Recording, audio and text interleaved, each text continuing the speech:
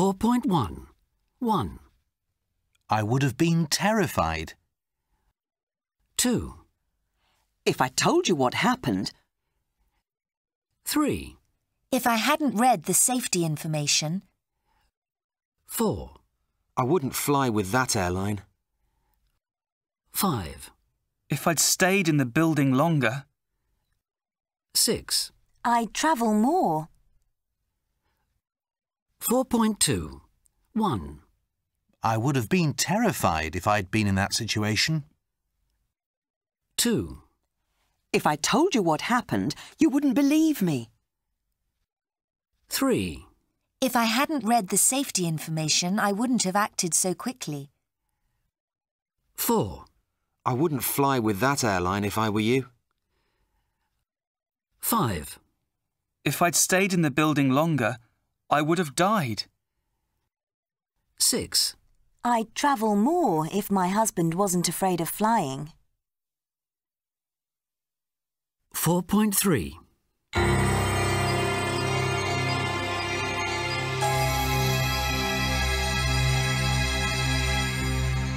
Yossi and Kevin soon realized that going by river was a big mistake. The river got faster and faster, and soon they were in rapids. The raft was swept down the river at an incredible speed until it hit a rock.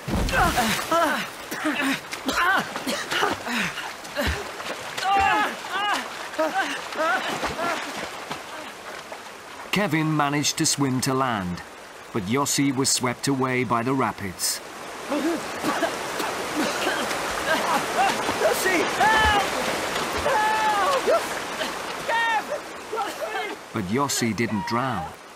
He came up to the surface several kilometers downriver. By an incredible piece of luck, he found their backpack floating in the river. The backpack contained a little food, insect repellent, a lighter, and most important of all, the map. The two friends were now separated by a canyon and 6 or 7 kilometers of jungle. 4.4. Kevin was feeling desperate. He didn't know if Yossi was alive or dead, but he started walking downriver to look for him.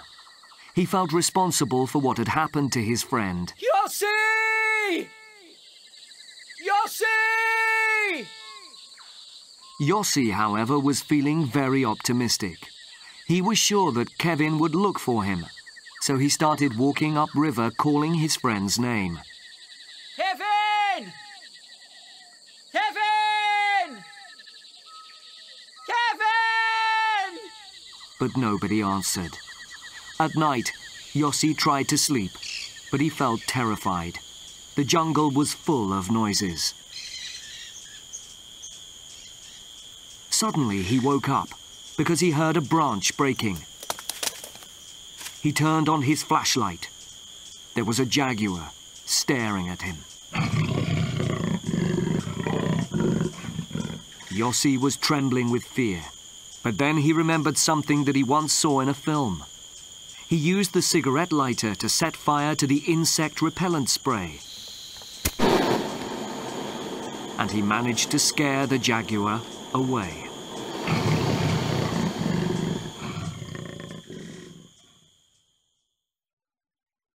.5. After 5 days alone, Yossi was exhausted and starving. Suddenly, as he was walking, he saw a footprint on the trail. It was a hiking boot. It had to be Kevin's footprint. Kevin! He followed the trail until he discovered another footprint. But then he realized to his horror that it was the same footprint and that it wasn't Kevin's. It was his own. He had been walking around in a circle. Suddenly, Yossi realized that he would never find Kevin. He felt sure that Kevin must be dead. Yossi felt depressed and on the point of giving up.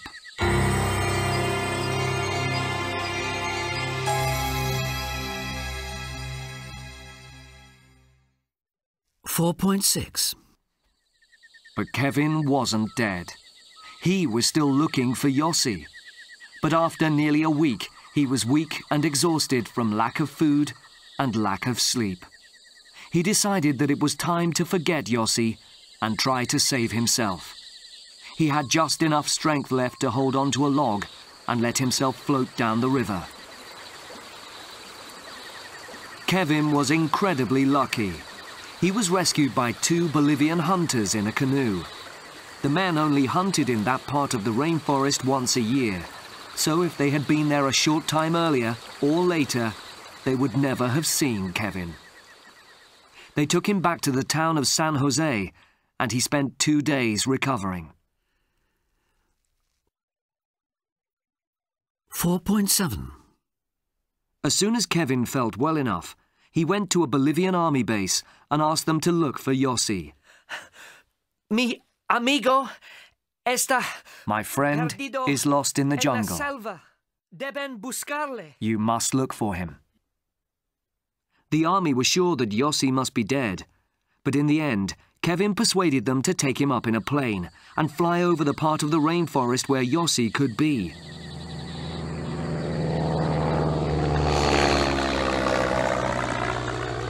It was a hopeless search. The plane had to fly too high, and the forest was too dense. They couldn't see anything at all. Kevin felt terribly guilty. He was convinced that it was all his fault that Yossi was going to die in the jungle. Kevin's last hope was to pay a local man with a boat to take him up the river to look for his friend.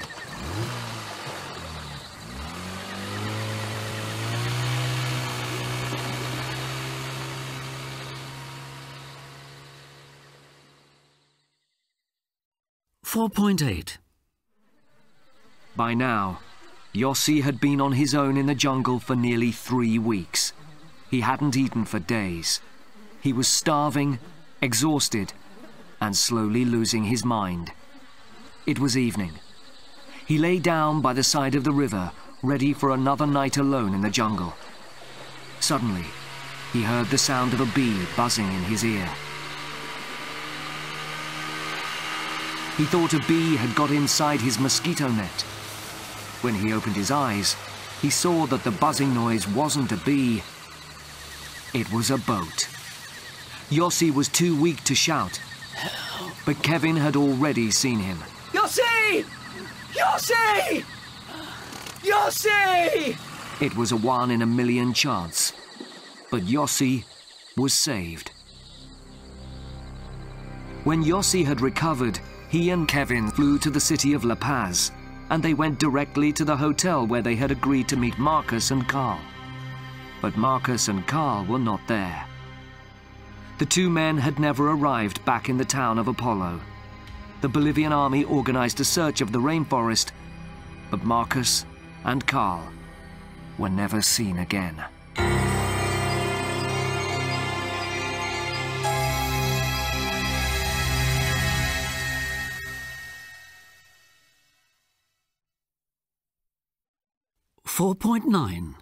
Song, I Will Survive.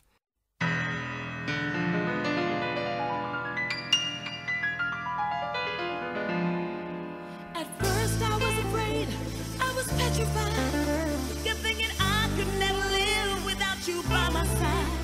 But then I spent so many nights thinking how you did me wrong, and I grew strong, and I learned how to get along. So you're back from outer space. I just walked in to find you here with that sad look upon your face.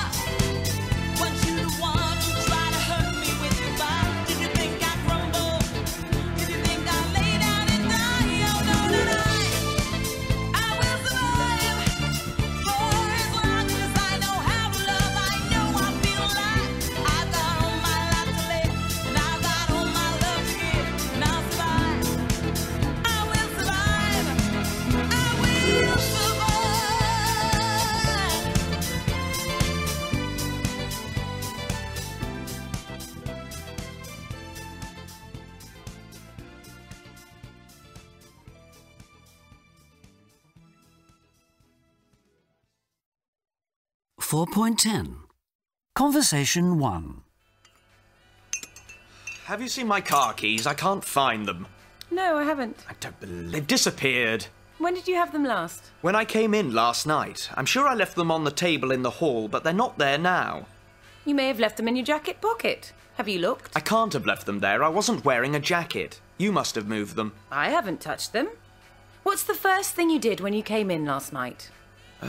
I turned the television on to watch the news. They must be in the living room then. Have a look. Have you found them? Yes. They were on the top of the TV. But I definitely didn't leave them there. Someone must have moved them. You're so lucky you don't have to work on Saturdays. 4.11. Conversation 2. So where are we now? Well, I think we must be in Park Street. Look, what does that sign say? Merton Avenue. Oh no, we must have taken the wrong turning again. We should have turned left at the last traffic lights. Left? You said right. Okay, I might have said right. It's difficult to read the map in the dark. Anyway, I thought you'd been to this club before and knew where you were going. Conversation 3. So, what do you think? Nice. Only nice? It's a bit, sweet. Sweet? It's supposed to be sweet. It's sweet and sour pork. Yeah, but I think you should have used less sugar. I used exactly what the recipe said. Well, you can't have read it properly. It's definitely too sweet. OK, next time we'll get a takeaway from the Chinese restaurant. Oh, don't be so sensitive. I'm only making a constructive criticism. 4.12. 1. You may have left them in your jacket pocket. 2. I can't have left them there. I wasn't wearing a jacket. 3. Someone must have moved them. 4. We must have taken the wrong turning again. 5. We should have turned left at the last traffic lights. 6. OK, I might have said right. 7. Yes, but I think you should have used less sugar. 8. You can't have read it properly. 4.13. 1. You shouldn't have told her. 2. He might have got lost. 3. She can't have forgotten. 4. You must have felt stupid. 5. He may have made a mistake. 6. You should have known the answer. 4.14. In life, we sometimes have disagreements with people. It could be with your partner, with your boss, with your parents, or with a friend. When this happens, the important thing is to try not to let a calm discussion turn into a heated argument. But of course, this is easier said than done. The first thing I would say is that the way you begin the conversation is very important. Imagine you're a student and you share a flat with another student who you think isn't doing her share of the housework. If you say, "Look, you never do your share of the housework. What are we going to do about it?" the discussion will very soon turn into an argument. It's much more constructive to say something like, "I think we'd better have another look about how we divide up the housework. Maybe there's a better way of doing it." My second piece of advice is simple. If you're the person who is in the wrong, just admit it. This is the easiest and best way to avoid an argument. Just apologize to your flatmate, your parents, or your husband and move on. The other person will have much more respect for you in the future if you do that. The next tip is don't exaggerate. Try not to say things like, "You always come home late when my mother comes to dinner," when perhaps this has only happened twice, or "You never remember to buy the toothpaste." This will just make the other person think you're being unreasonable and will probably make him or her stop listening to your arguments. Sometimes we just can't avoid a discussion turning into an argument. But if you do start arguing with someone, it is important to keep things under control, and there are ways to do this. The most important thing is don't raise your voice. Raising your voice will just make the other person lose their temper too. If you find yourself raising your voice, stop for a moment and take a deep breath. Say, "I'm sorry I shouted, but this is very important to me," and continue calmly. If you can talk calmly and quietly, you'll find your partner will be more ready to think about what you are saying. It is also very important to stick to the point. Try to keep to the topic you are talking about. Don't bring up old arguments or try to bring in other issues.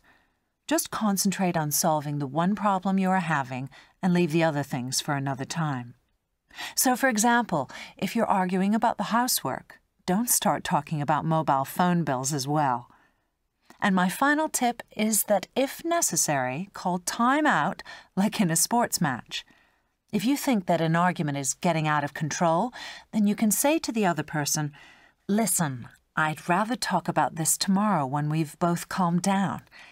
You can then continue the discussion the next day when perhaps both of you are feeling less tense and angry. That way, there is much more chance that you will be able to reach an agreement.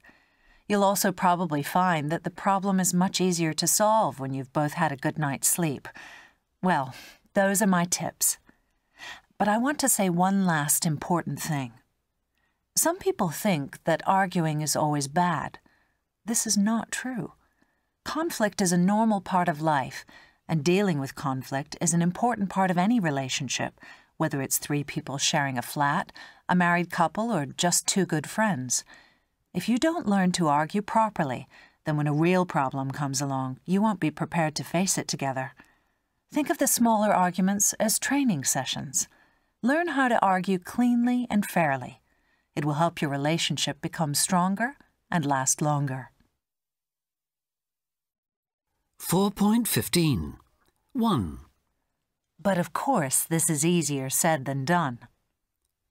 2. If you're the person who is in the wrong, just admit it. 3. It is important to keep things under control. 4. Raising your voice will just make the other person lose their temper too. 5. Stop for a moment and take a deep breath. 6. It is also very important to stick to the point. 7. There is much more chance that you will be able to reach an agreement. 8. Dealing with conflict is an important part of any relationship. 4.16. 1.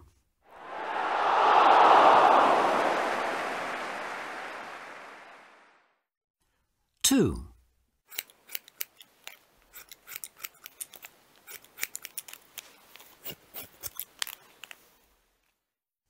3.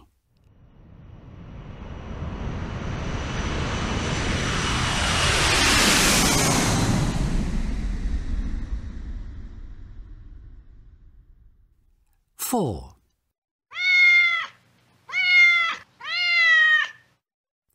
5.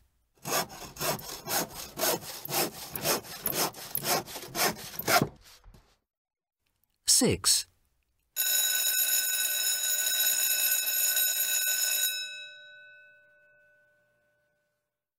7.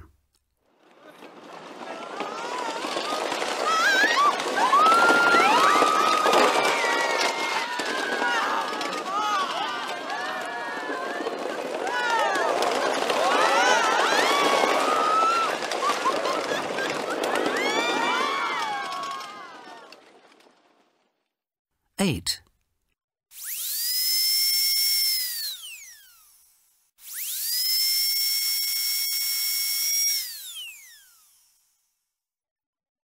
9.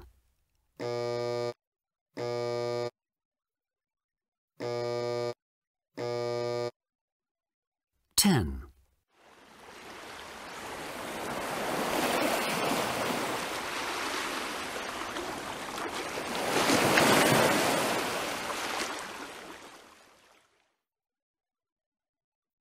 4.17.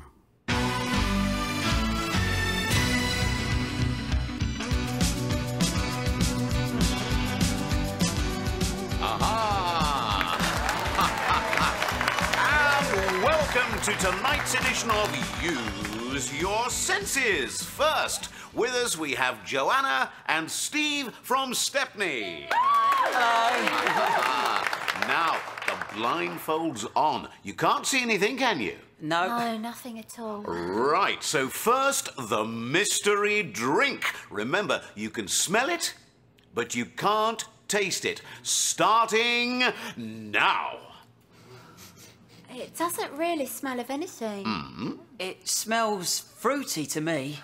Not very strong, but definitely fruity. Yeah, it smells a bit like orange juice, but sweeter. It could be then. Okay, so now the food. This you can taste, but you can't see, of course. Ready? Now. Well, it's meat, isn't it? It tastes a bit like chicken, but I don't think it is chicken. I don't think I've had it before. The texture isn't quite like chicken. It tastes quite light. I don't think it's duck. You've got 10 more seconds. Oh, it must be... OK. Now, the objects. It feels like a coin. Can I feel it? Yes. It definitely feels metallic, but it's completely smooth. It doesn't seem to have any markings. Oh, it's got 2 tiny little holes in the middle. I know, it's a... That's it. So, now we're going to take off the blindfolds. There we are. Oh, thanks, that's better. Thanks. And now, to the sound effect. I'm going to play you a sound, and you've got to decide what it is you're hearing. Remember, you can hear it twice only. Ready? Now.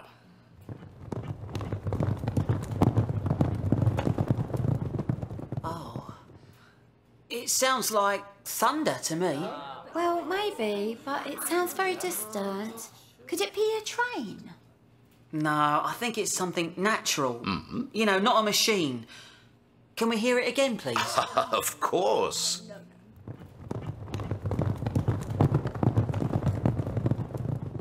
Yes, I think it's... What do you think? Could be. I'll go with that. Right. Time's up. So now the moment of truth. Did Steve and Joanna get it right? Remember, you need all the answers right to win today's prize. Our assistant, Vanessa, will give us the answers. A round of applause for Vanessa.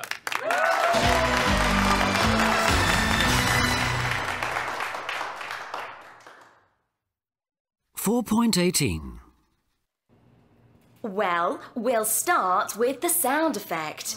And Steve and Joanna said they thought it was horses galloping. And that was right. Our mystery object today, well, Steve and Joanna said a button. And that was the right answer. So congratulations again.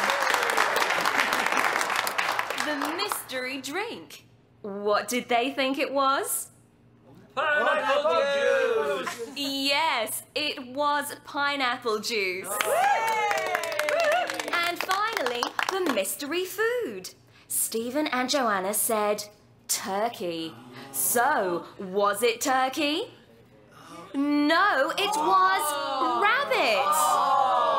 Oh, so I'm afraid it's goodbye to Steve and Joanna. Give them a big round of applause.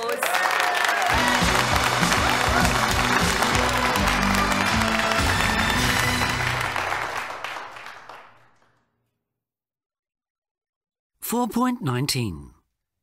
Shake your head. Fold your arms.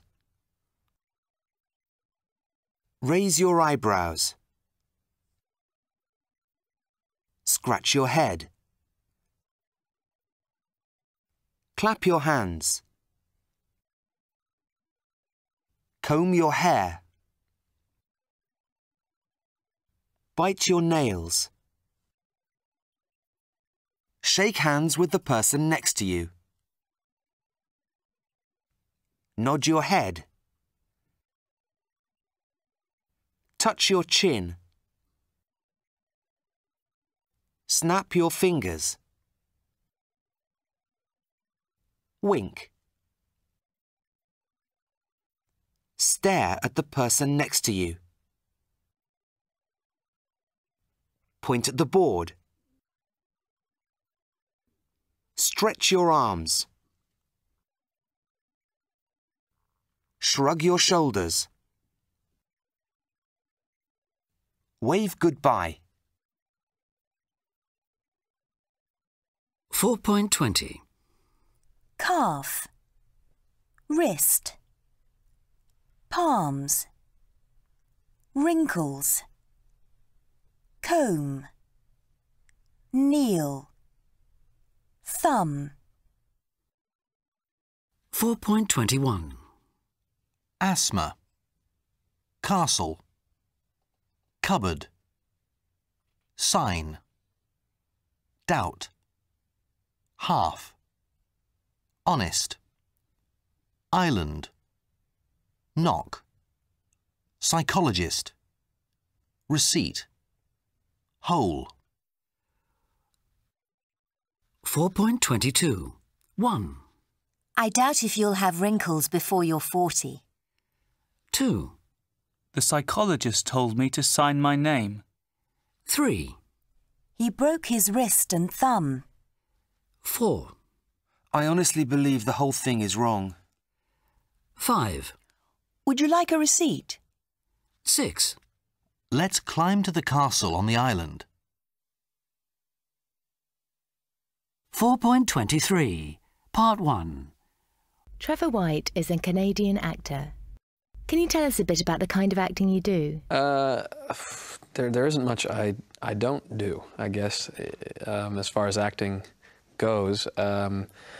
There's theater, obviously, film work, television work, sometimes commercials, and even voiceover work, which is for radio or for television, or even sometimes animated shows where you lend your voice to those as well. So I've rarely said no to an acting job. Did you always want to be an actor? Well, it's something that I always loved to do, act, as a kid in high school and school plays, and in my spare time just playing around with friends, you know, acting and improvising and that kind of thing. But I don't think I ever believed that I could or ever took it seriously to act as a profession or for the rest of my life. So I went into university and took economics as a more practical thing to do.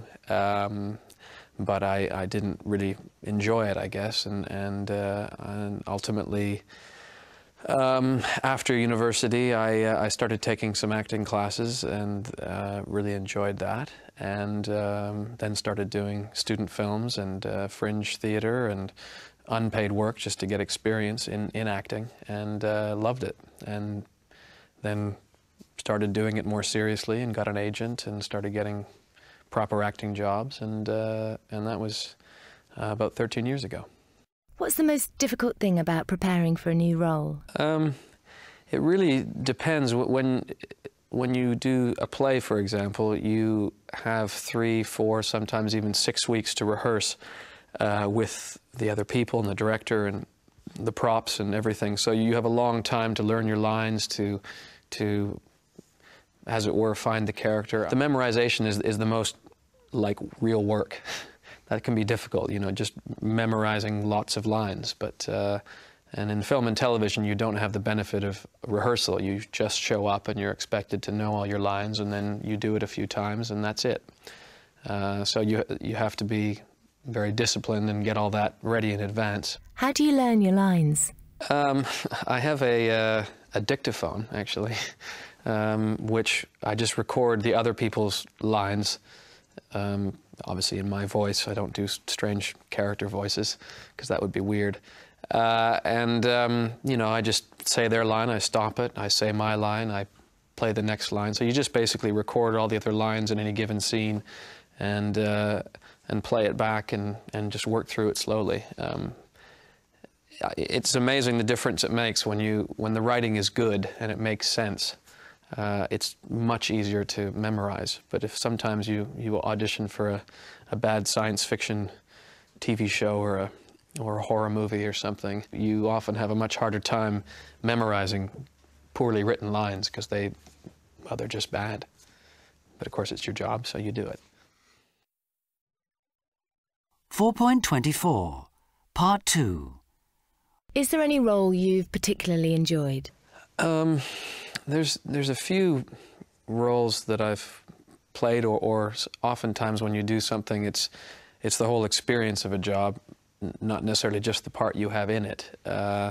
Earlier this year, I got to work for the Royal Shakespeare Company for the first time, and we did Coriolanus, one of Shakespeare's lesser performed plays, in Stratford, in Washington, in America, also in Newcastle here in the United Kingdom, and in Madrid in Spain for 5 months, which was amazing. What's the most difficult role that you've ever had to play? Well, I suppose this last role that I played is one of the most difficult parts, Tullus Ophidius and Coriolanus, because there were lots of things that were very demanding about the part. We had to do a huge sword and axe fight in the middle of the play, which I'd done stage combat before, but never anything like this. We were using actual, I mean, they were blunt swords and axes, but they were still very large pieces of metal, and we had a couple of small accidents, but no major ones, luckily.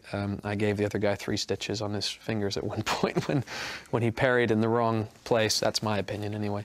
Do you prefer working in the theatre or in film and TV? I think theatre is the most satisfying work in acting oftentimes, because you get to do it over and over again in front of a live audience, but it doesn't tend to pay as well as film and television, which is also fun, but not as glamorous as people might think it is, I guess. So being an actor isn't really glamorous? No, I don't think acting is a glamorous life, particularly in, well, I guess in any way. In theatre, it's, you know, you don't really earn that much money, and you work hard. And film and television work is, you know, it can be a lot of fun. You can get to work with some famous people sometimes, or some very talented people that you admire, and that's a thrilling thing. And yeah, you get to shoot guns, or, you know, go on car chases, and all those things are really fun. But most of the time, the 90% of the day, even when you're doing exciting things, you're just sitting and waiting around. You're always waiting around. They're always fixing lights, setting up new camera positions, trying to figure out who's going where, when, and it's a, you know, it takes them to film a proper, you know, feature film takes months, and maybe in all that time, only 2 or 3 of those days, all told, is actually you doing anything. So, yeah, I think a lot of people get into extra work and stuff because they think, oh, this will be really glamorous, but you end up sort of reading a book about 9 hours a day. So, yeah, and I've never been on a red carpet, so I suppose I can't judge. That looks glamorous. 4.25. 1. There isn't much I don't do, I guess, as far as acting goes. 2. You just show up and you're expected to know all your lines. 3. You do it a few times and that's it. 4. It's amazing the difference it makes when the writing is good. 5. I gave the other guy 3 stitches on his fingers at one point when he parried in the wrong place. 6. You get to do it over and over again. 4.26. 1. Ben. Have you ever acted? I was in a music video once, and that's about as far as I've gone. But I mean, I'm a musician, so I kind of appear on stage quite a lot. How does it make you feel? I suppose nervous at first, but then you settle in within a couple of minutes, and before you know it, you kind of lose any awareness of kind of any external factors or anything like that. You're not aware of anything else outside of this kind of bubble that you've kind of managed to transport yourself into. 2. Louise. Have you ever acted? Yes, I was in the Royal Shakespeare Company up in my area and did a few plays and a few musicals. And I'm a specialist makeup artist, so I kind of work with actors doing all their makeup and zombies and that. What do you like about it? The buzz of it, being able to be someone else in front of people and just being someone else is good. 3. Mike. Have you ever acted? Yes, I have. I'm studying acting now. I'm a student studying theatre and music. I've been in a few things when I was little, and I've been in a few shows around London and things like that. But I plan to go further. How does it make you feel? I love it. I think it's really great. Because you don't have to be yourself for once. You're on stage and you can just be whoever your character's meant to be, and you can just sort of get taken away into this other world and you can get really into it. That's what I really like about acting. 4. Cherry. Have you ever acted? Yeah, I'm in like a drama youth group, so a couple of plays I've been in, like Bugsy Malone and The Wizard of Oz, a modernised one and stuff, so yeah. How does it make you feel? Yeah, it is nerve-wracking when just as you're about to go on, but apart from that, yeah, once you're on, it's fine. 5. Ray. Have you ever acted? Possibly not since I was at school. No, I don't think. Not since I was at school, no. How did it make you feel?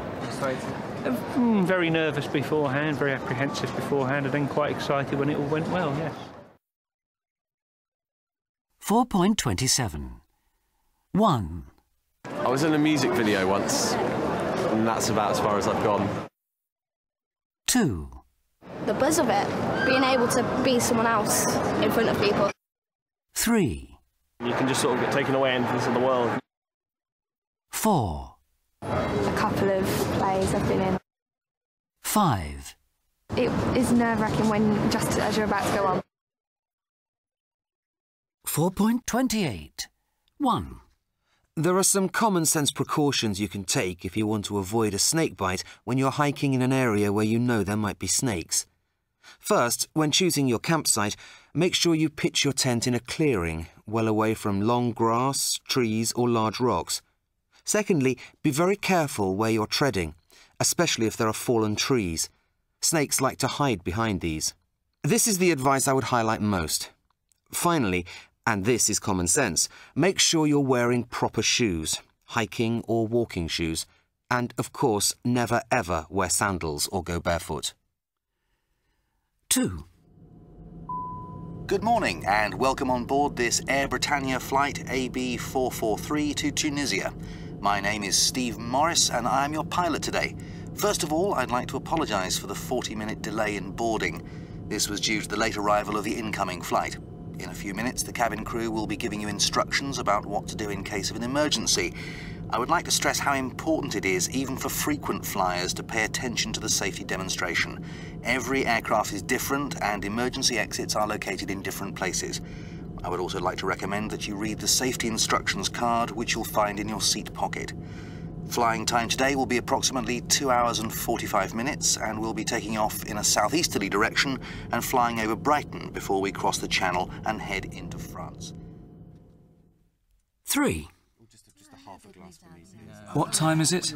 It's 8:15. John should have been here by now. Are you sure you told him the dinner was tonight? Of course I'm sure.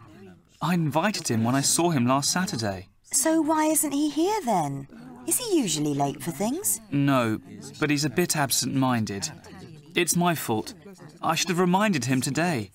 I know what he's like. I'll give him a call on his mobile. But if he's driving, he probably won't answer it. Something might have happened to him on the way. It's snowing very heavily now. Relax. You don't know John as well as I do. Chances are it went right out of his mind. I think we ought to have dinner and not wait. Everyone must be starving. 4. OK, so you're getting the black dress, right? Oh, I just can't make my mind up. I mean, I know it's nice and it's not that expensive, but I still think maybe the one I tried on in the last place was nicer.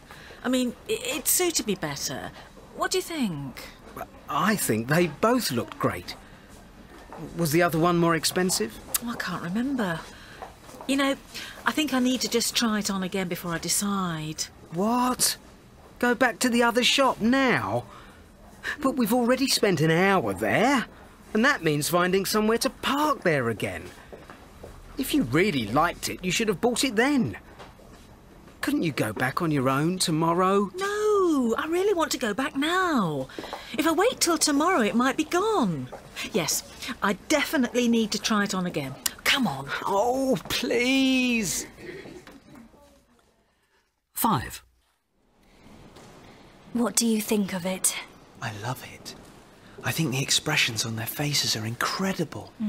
Look at the way the child is looking at him, as if he had the most beautiful face in the world. The old man is ugly, but she can see right past his ugliness. Actually, it's a boy. The child, I mean, not a girl. The title is Old Man with a Young Boy. It's just with those wonderful golden curls he looks like a girl. I agree with you, though. It's an amazing painting. I guess the child must be the man's grandson. What do you think could have happened to the old man's nose? It looks as if he had some sort of illness, I suppose. Maybe it was the plague or something. There was a lot of it around at the time. 4.29.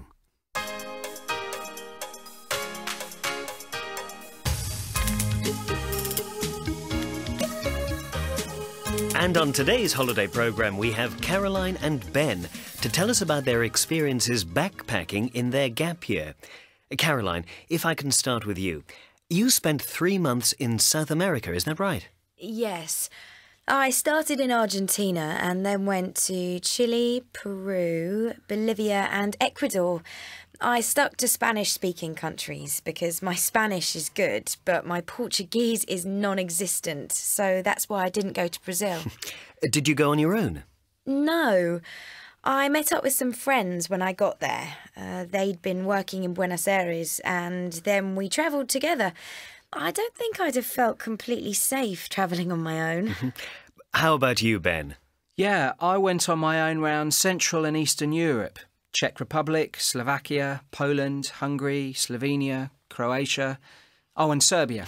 Could you speak any of the languages? No, but it wasn't a problem because everywhere I went I found people spoke really good English, especially the young people I met. I was amazed. Some of them actually sounded like native speakers. And did you ever feel unsafe or lonely travelling on your own? Well, I mean, I was safety conscious, obviously, but it was more making sure I never lost anything, like my phone or my passport or credit card. I'm usually not very good at that. But otherwise, no. It was great just being by myself because I could decide how long I wanted to stay anywhere and where I wanted to go next. I mean, I had vaguely planned my route, but I was free to change my mind whenever I liked. Yes, that is definitely an advantage because sometimes one of us wanted to leave a place earlier or didn't like the hotel and wanted to move, and there were a few arguments. Not major ones, but, you know, arguments. So what kind of places did you both stay in? I stayed mostly in youth hostels. I'd thought of camping before I left, but I decided the weather would probably be too cold. It was March and April. The hostels were pretty basic, but great places to meet people. We stayed mainly either in budget hotels or sometimes in bed and breakfasts. They were all places we'd found on the internet, and generally speaking, they were good. In fact, we were often pleasantly surprised by how comfortable and